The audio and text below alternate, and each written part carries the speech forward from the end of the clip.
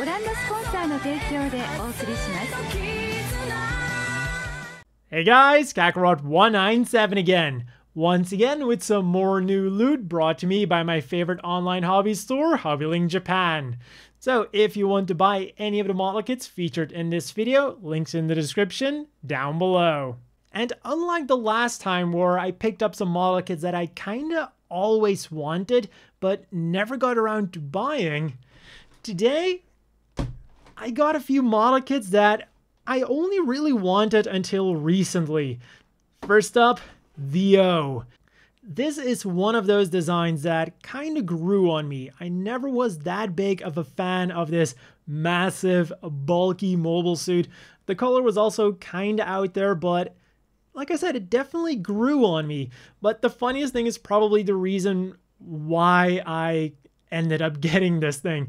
So in Japan, certain stores will sell parts of model kits, and I picked up the beam rifle of the O for one of my Hazels to use. So for the past year now, I've had one of my Hazels, the Hazel 2 with the tri-booster pack and full armor to be specific, reminding me to finally pick up the O. I also really like that it has these arm units that, well, I wanted to say that were inspired by the Advanced Hazel's arm unit, depending on how you look at it. Because, well, in universe, the O probably got them from the Advanced Hazel, but in real life, the Advanced Hazel got it from the O. So it is cool to see that there is some connection being drawn with the Hazels, because I always like it when the Hazels are involved in things. So yeah, I'm definitely looking forward to building this thing. And also, this is a kit from 2002, but because the O is such a massive machine, and also when you like look at the limbs,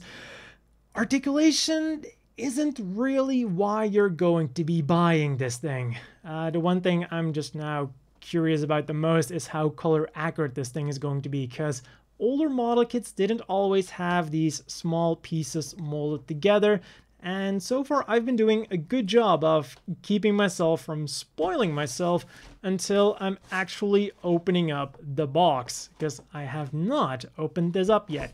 Then the next model kit is the Rigazee, and I don't remember in which list video I first featured the Rigazee, but I said that this thing typically gets a bad reputation because it's a competent machine that just had the bad luck of meeting more competent machines, and unfortunately that was for me included.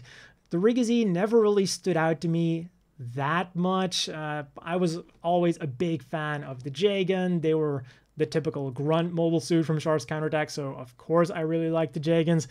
But the Rigazee just never really caught my attention. It was, yeah, a failed mass production version of the Zeta Gundam, and then especially with the back weapon system, always seemed like a really stupid idea, which, well, it is. But then when you look beyond that and just look at the Rigazee, the base unit, it's actually a really cool mass production machine. Just non-transformable, perfectly fine as it is. And I think this probably would have looked really cool mass-produced without the back weapon system. So when I started thinking about it like that, I suddenly was like, actually, I want a model kit of this. And I've heard from a reliable source that apparently the master grade isn't quite that good. I am not giving this kit a thumbs up. I'm giving it a middle finger. So yeah, picking up the high grade of the Rigazee definitely sounded like the best option to go with. Although the unicorn version of the master grade did seriously improve upon the old master grade. But still, I am very much looking forward to building this thing, and this is from 2008, so this should be a pretty good high grade for a mobile suit that is, by all means, a pretty good mobile suit.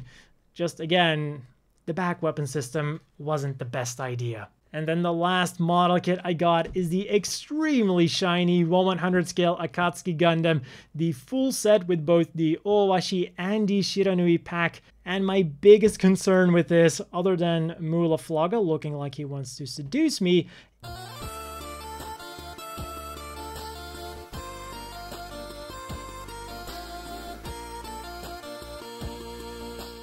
is how many seam lines are going to be on this thing, because I do have quite some experience with the no grade 1/100 scale Gundam Seed and Gundam Seed Destiny line, and seam lines are a constant threat with those things. Although the Akatsuki Gundam is by design meant to be a plated kit, well, a plated mobile suit, so at the very least there is that. And just as with the O, I haven't looked at any reviews of this, I haven't opened the box yet, so I am keeping myself in the dark on this, and I'm very much looking forward to opening it up and finding it out for myself, because this could either be extremely good or extremely bad. I have looked at some of the action shots on the box, and in terms of articulation, this is looking pretty good.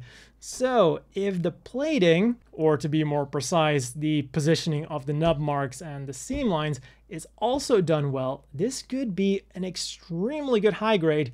And who knows, maybe even excuse the fact that this thing has not yet been made into a master grade. And there we go. That's all for this new loot video. Definitely let me know in the comments down below which one you want me to review first, because honestly, I'm looking forward to building all three of these equally much. So then, all that's left for me to do now is to give a big thank you to Hobbyling Japan for sponsoring this video. Again, links down below. And as always, a big thank you to the Patreon supporters. I hope all of you watching have a great day, and I'll see you all next time.